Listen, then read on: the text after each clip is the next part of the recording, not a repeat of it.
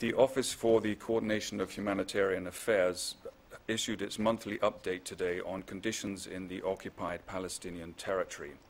It reports that in the West Bank, rioting and other incidents over the past month resulted in 4 Palestinians killed and 349 injured, as well as 44 injuries among Israeli forces. The Gaza Strip also saw a significant increase in casualties, the office reports, with 4 deaths and 39 injuries there, as well as damage to civilian homes and agricultural property, most of it as a result of a series of airstrikes launched by the Israeli Air Force.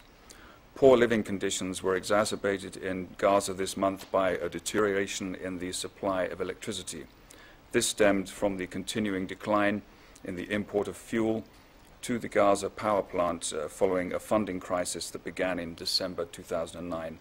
And separately, the UN Special Coordinator's Office reports that crossings into Gaza will be closed today and tomorrow.